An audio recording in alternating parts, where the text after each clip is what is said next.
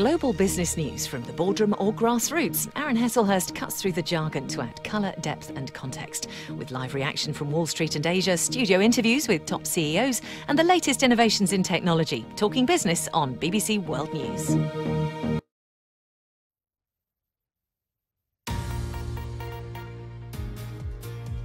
Right now, yeah, that's the bell ringing, and we are live around the globe. Yeah, great start. Hello, everybody. Happy Monday. It's time. It's time for the money news that matters. I'm Aaron Heslehurst, and this is Talking Business. Hey, let's take a look at the top story, the Detroit Auto Show. It's getting into gear, but is the industry going into reverse? Yep, it all comes with sales shrinking, car makers slashing jobs, and trade tensions overshadowing the industry. In fact, virtually none of the German auto giants are going this year. But guess what? We are. Yeah, we're going to go live to Detroit to speak to our very own, there she is, Michelle Fleury, to find out how the makers are navigating all these speed bumps. Also on the program, Donald Trump threatens to devastate Turkey's economy if it attacks America's Kurdish allies in Syria. We're going to look into what action the US could take and how effective it might be. As always, we'll bring you all the action on the global markets. Not a great start to the week. And time to debunk some workplace myths. Yeah, are millennials really changing the workplace? Is the best way to motivate people to pay them more? I say yes. We're going to sort fact from fiction with the help of a leading psychologist and author. And all of that coming up on this edition of Talking Business.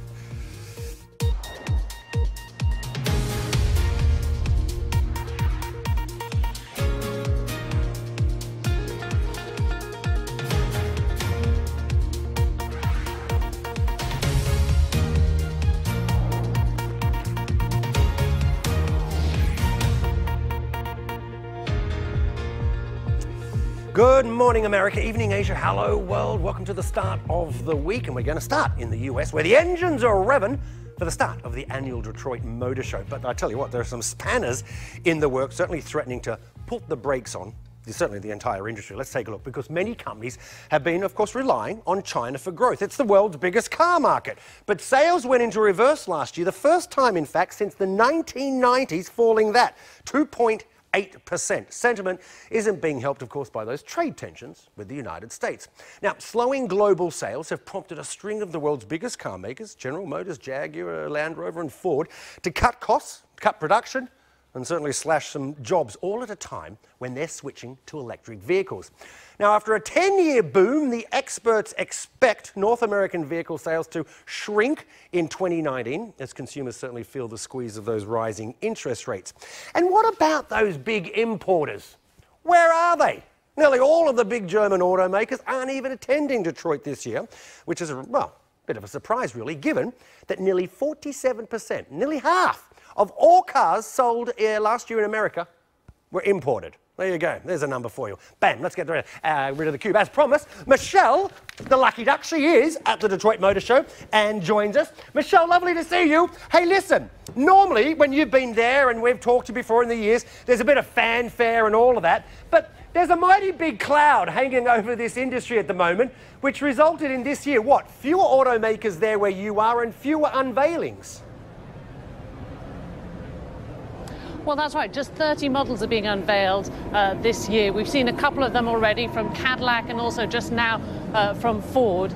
Part of the reason you're seeing fewer is that this is the last time this auto show, America's premier auto show, is being held here in January. It's moving to the summer to become more consumer focused, really a reflection of where the industry is going. The fact that nowadays people are more excited about autonomous cars, electric vehicles, and so they tend to focus, if you look at the car makers, where they do their big announcement at shows like the Consumer Electronics Show last week, and that's why it's a little bit more subdued than usual.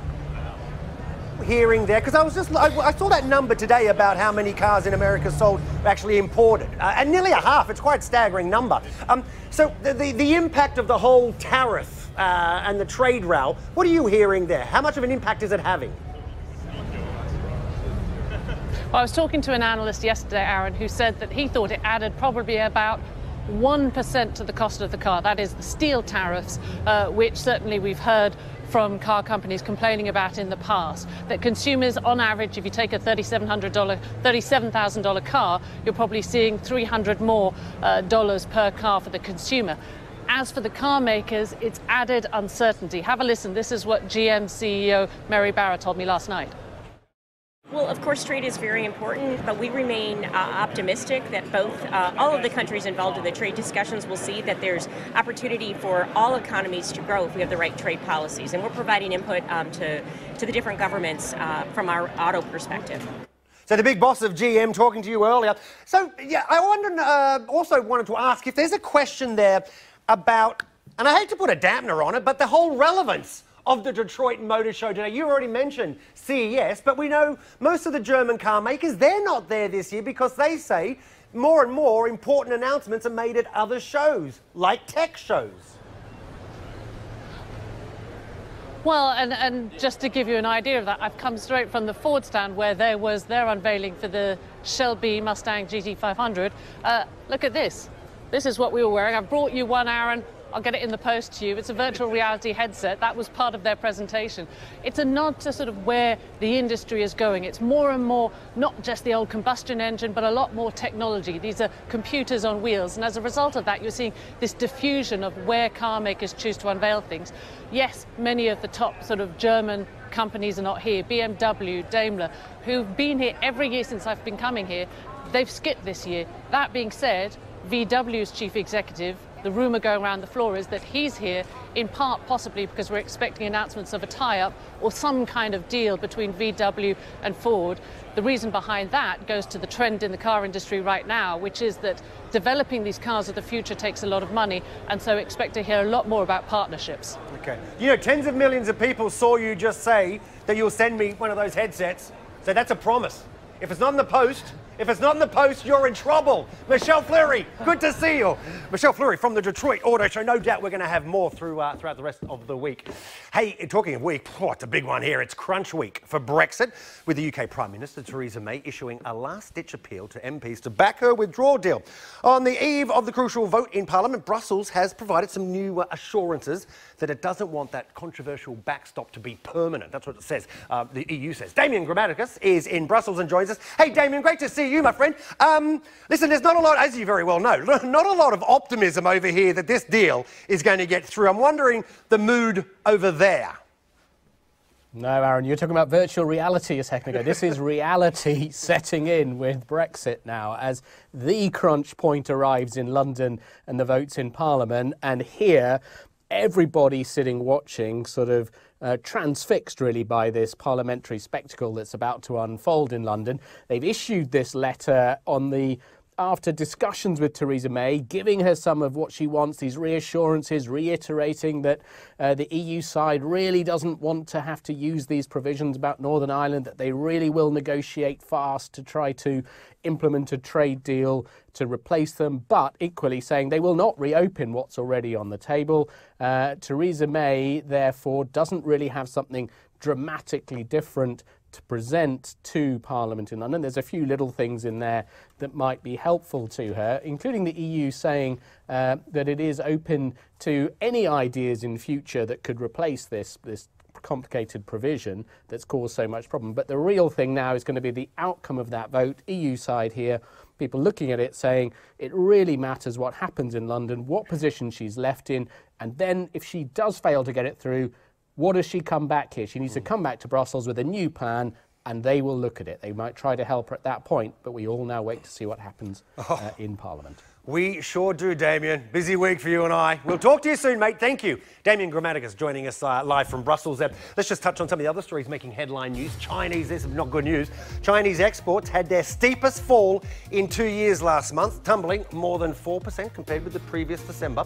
It shows further weakening in the world's second biggest economy, which, as we know, is embroiled in that trade war with the United States. I say it's not good news because it's the world's second biggest economy, as I said, and it impacts all of us.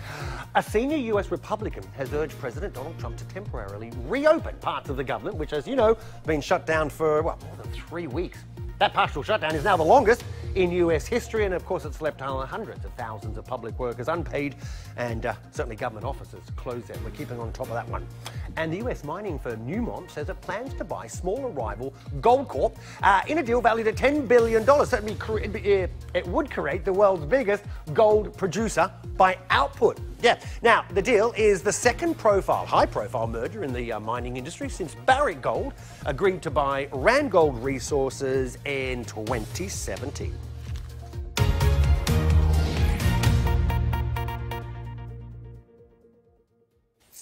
Okay, quick flash of the markets, how they're kicking off the week. Not great. London wobbled at the start of the week. Those Chinese export numbers just rekindle the fears of slowing growth in that economy. Investors also, of course, bracing themselves for the big Brexit vote. The same story in Europe, in particular, I should say, the Chinese numbers. Nikkei's closed in Tokyo for a public holiday. That's what Hong Kong did. Not very pretty. Again, those mainland economic numbers.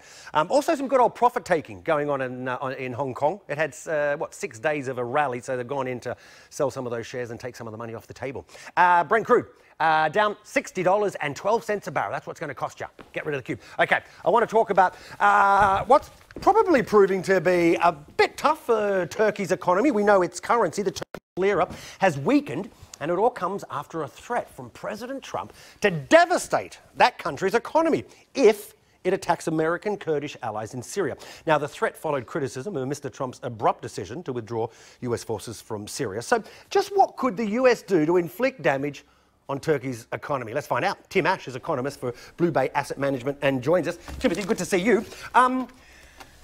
Could President Trump and his administration, could they devastate Turkey's economy, and if so, with what tools? I think they could have a very significant effect.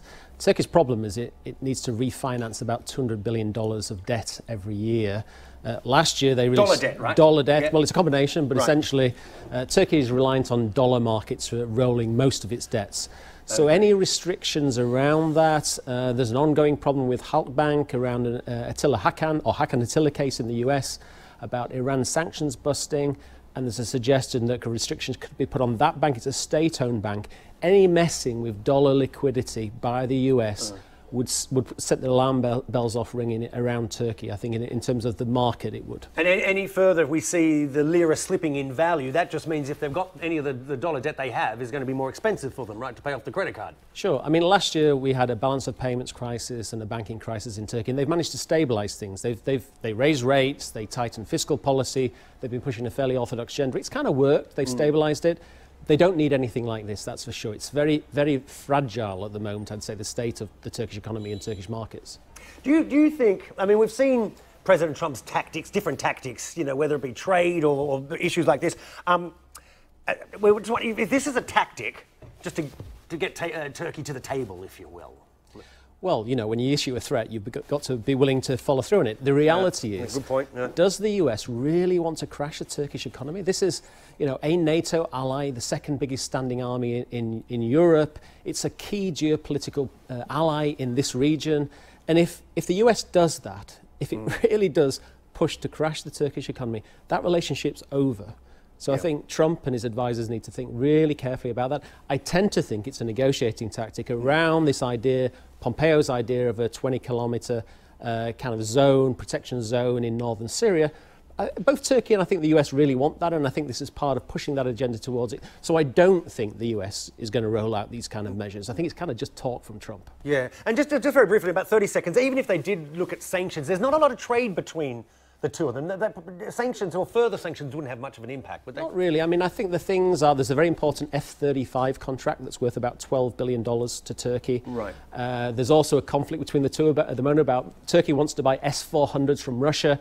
The Americans want to sell them Patriot, air defense system, and the Americans want to sell Patriot missiles. Some deal could be done around that as well, I think. Okay, it could be a negotiating tool, as you say. Timothy, always a pleasure. Thanks very much for joining us. Timothy Ash joining us there. Hey, it's that time of the program. Let's go and take a look at what's trending online in the business world. South China Morning Post says, can you believe this? Cathay Pacific has done it again. It has sold first-class tickets at economy-class prices. Yeah, the flights were from Hong Kong to Portugal. They were supposed to be $16,000 a seat, but a lucky group of customers just paid $1,500 instead. It's the second boo-boo this month over wrong prices, but Cathay, bless them, is honouring those tickets. How do you do it? Our own website, the BBC, reports on a family who was forced to sit on the floor of a TUI plane during part of their flight back from Menorca to the UK. When they boarded, they found that their seats were missing. I'm not making it up. No. Tui says a last-minute aircraft change meant that those seats were unavailable. They're not unavailable, they weren't there in the plane. The Civil Aviation Authority is investigating, because that's a big no-no, sitting on the floor in a plane. And from Business Insider, stand aside Kylie Jenner, you know, the US celebrity. She no longer has Instagram's most liked photo, which was actually a pic of her little baby daughter and Kylie's thumb. 18 million people. She now has been, wait for it, she's been overtaken by this. It's a picture of an egg. It's gained 27 million likes on the social media platform. Sorry, Kylie, you can't win them all, can you? Hey, coming up, so paying huge salaries motivates staff? Buying a table tennis will make your staff happier, huh? Well, our next guest is going to explain why so many workplace stereotypes are pure bunkum. Yeah, pure rubbish. See you after the break.